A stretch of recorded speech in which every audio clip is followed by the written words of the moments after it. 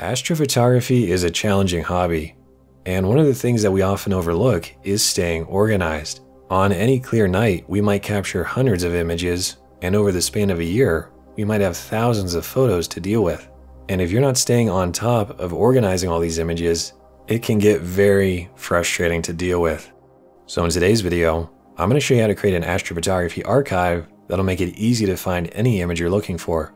And I'll also give you some tips for staying organized as you continue to capture more data. The first thing we need to do is copy the photos from the ASIAir to the computer. And in the past, I would have plugged in a flash drive, went into the app, and then copied them over manually. But that always took like 10 to 20 minutes, which seemed a bit ridiculous.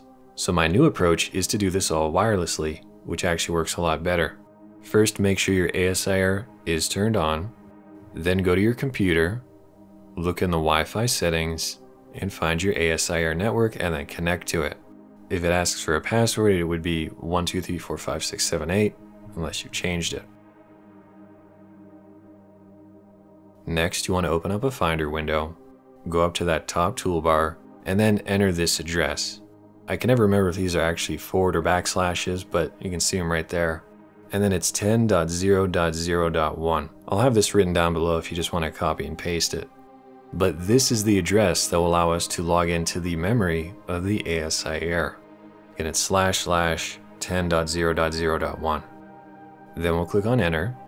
It brings up some network credentials. The username is just going to be guest with no password. That works for me anyway.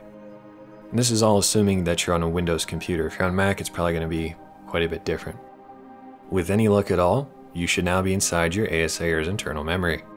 And if you're having trouble with this step, first make sure you are connected to the ASIAir's Wi-Fi network. Then you go up to the top toolbar of any Finder window, type in 10.0.0.1, use guest for the username. There we go. Then we'll go inside the eMMC images and we can see our traditional folder structure. I'll go inside auto run, light, and here we can see all the photos that I've captured in 2025. To be honest, it's not much. It's been a very hard year for Astro out here in Idaho, unfortunately. But at this point, you're free to copy over all your photos to your computer just by copying and pasting. One thing you might want to do though, if you only have a few images, is go into the individual folder and then sort by type. Because the ASIAir generates a bunch of these pointless thumbnail JPEGs, which are just going to clog everything up, we don't need them. And so if you can sort by type, you can just grab the fit files and copy those over. On the other hand, if you have a lot of data, in this case I do, I might want to just copy all the folders at once, and then I can always weed out the JPEGs once they're on the computer. That's up to you. And I want to stress that you should be doing this every morning after you've captured data. You don't want to wait around to copy the photos. Because let's say that when you're actually capturing your images, the ASIAir put in some weird name for the photos. This happens fairly often. And if you're waiting a week or a month to copy your photos over, and you see some weird name that you've never heard of, you might get confused and not know what you were actually photographing. Also, maybe your composition wasn't quite perfect, or your camera settings were wrong the night before. If there were any problems, you want to figure that out as soon as possible. That way you can fix it for the following clear night. Now that we've copied the photos over to the computer, I want to show you my archive of Astro images going back 5 years. The first thing to notice is that these are saved on a 4TB backup SSD. I would highly recommend buying at least 2 backup drives and then copying your archive to both. That way, if you lose one of those hard drives or it gets corrupted, whatever, you should still have another backup. And I chose to do my archive based on the year. Because for me, I know that in 2020 I purchased my first dedicated Astro camera, and I really didn't know what I was doing at the time. So I can pretty well guarantee that none of these photos look all that good. For example, if you look at the Pleiades, I mean, it's okay, but I've certainly done better since then. This could also be a fun way to go back and reprocess your data, because one of the things I'm still in the process of doing is cleaning up all these old folders. For example, in the past I used to stack with Deep Sky Stacker, and that created these annoying little text files next to every light frame. So what I've been doing is sorting by type, selecting all of these now pointless text documents, and then deleting them. Then I grab all of these open fit files and put them in a new folder called Light. And because I was not organized in the past, I probably spent an hour yesterday just going through all the old photos and then organizing them. So here's the way I like to have my folders, at least in this instance. I have darks, lights, you might also have a flats folder, whatever. And then inside of there, I also have TIFF and JPEG. The TIFF, these are all my working files, which this is something else we should talk about. When I was stacking with Deep Sky Stacker, I need to have a separate red, green, blue, and in this case luminance TIFF files. But if I'm going to be going through this again with PixInsight, which I probably will, then I don't need these TIFFs. They're useless. They're a waste of time and space, and they're taking up 125 megabytes. So I'm going to delete them. I'll still keep the master TIFF files around just because that at least gives me some idea of what I did in the past. And then if we look at our JPEGs, not much there either. So that's the way I like to have my folder structure for each target. And of course, I am separating these by the target name. Now there will be some cases like Orion where I'm doing it different ways. I might shoot it in a narrowband. I might shoot it again. In this case, it looks like in November. And so what you can do, like let's say in 2023, I photographed the Cone Nebula 2 different times. One with the 533 monochrome camera and once with the 2600 color camera. It makes sense to me to sort these by the camera, because I know with the 533 that's going to give me a small little square crop, and with the 2600 MC, well, that's a color camera, and it's also going to give me a wider field of view, which we can see right there. On the other hand, maybe you still have the same camera after all these years, that's fine, and you're using a different telescope. I would make a note of that as well. In 2024, I photographed the iris multiple different times, once with the SpaceCat 61, again with the ASIAir V with the 600mm configuration, and then because I move around so much, I did another folder when I was in Idaho.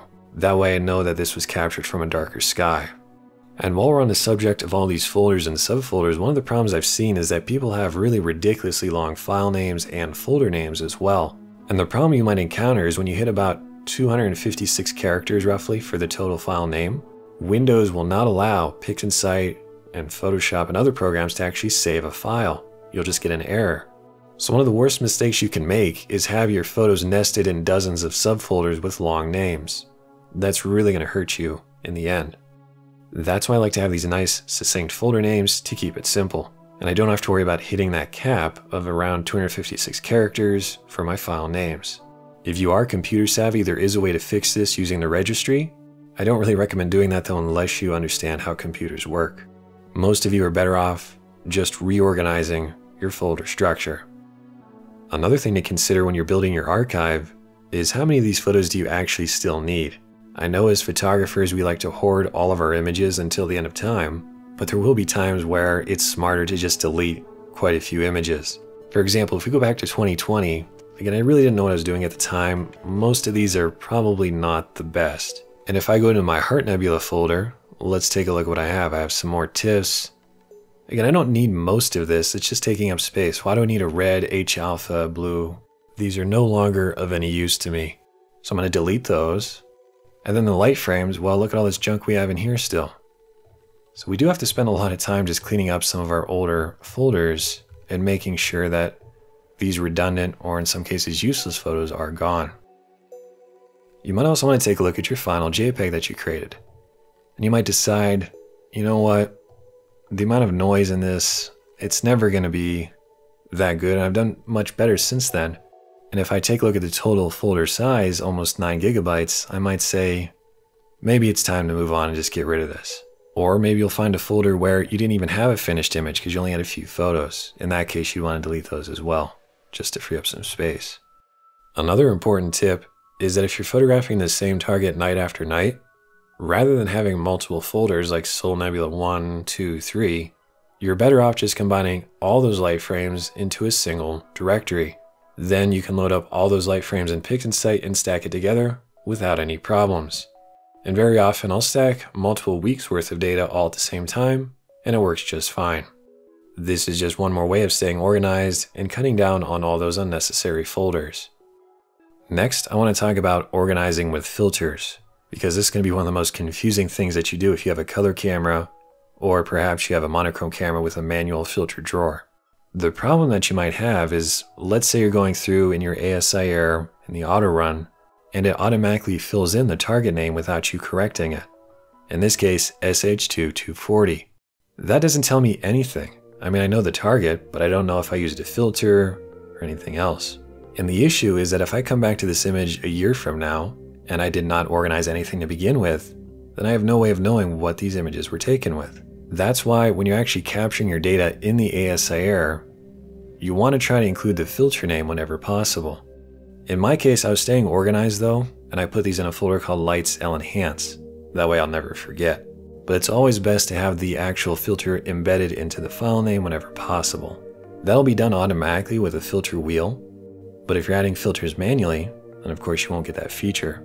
And I had a similar issue back in the day when I was using the Raza telescope. Because I could not attach a filter wheel to that, I had to use a little filter drawer with my narrowband filters. And just as a side note, again, I have this labeled Raza Andromeda, Raza Veil. And that lets me know what to expect when I open up this folder, at least based on the telescope. And thankfully, I was on top of this even back in 2021. I had an H-alpha folder and an oxygen folder, and inside of there, if we look closely, it says Oxy. So those are taken with oxygen. Then if we look at H-alpha, these say HA. So always try again, in your auto run menu, when you're naming your photos, make sure that you try to include the filter name whenever possible. Alright, well before we go, I just want to give you one more clear look at my folder structure to clear up any confusion you might have. Right now we're looking at my 4TB backup SSD. If you're still using the older mechanical hard drives, I'd highly recommend upgrading to a solid state drive. It's just going to make everything much easier and faster. Then inside of my 4TB backup drive, I created a deep space Astro folder, which will differentiate it from a Milky Way directory. And then inside of here, I've got things broken up by year, because that makes sense to me. Inside each year, I've got things broken up by the target. And when I photograph the same target multiple times, I try to show what changed between those two images. In this case for Ryan, it was the camera that changed.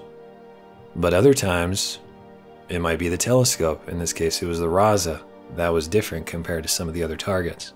When you get inside your target directory, make sure you have a subfolder for each type of image. In my case, there's normally a JPEG folder, lights, TIFF, sometimes darks or flats. I also have my PixStack directory where I can find my master stacked files. And then anywhere in here you can throw in your PixInsight projects, wherever makes sense to you. But you really shouldn't need much more than that. Oh, and I almost forgot a really important tip for PixInsight. If you are stacking with that software, it's going to generate multiple folders that you don't really need. You'll find these in your main stacking directory, which I normally call PixStack. Inside of there, very often you'll see registered, debayered, cosmetized, and a few others. The only folder that you need though is the master. The others are essentially temporary files and they're going to take up a ton of space. So when you're creating your archive, make sure that you're only copying over the master folder. And even then, you don't actually need all those files inside of there, especially those reference frames. You just need the master lights. Alright, well that's all I've got for you today. I don't know about you, but even with this current configuration, I still have to go through and clean up a lot of these folders. There's a lot of stuff that just got left behind, and this will take you a couple hours to get organized. But it's worth spending that time to ensure that you can actually find the photos that you're looking for without wasting hours hunting through a bunch of random folders that don't make any sense. I hope this video has helped you out, and if you still have questions about astrophotography, I do offer private lessons. Those are done via Zoom. We can go through and cover maybe processing or on location, whatever you need help with. But that's all I've got for you today. Thanks for watching, and hopefully I'll see you in another video.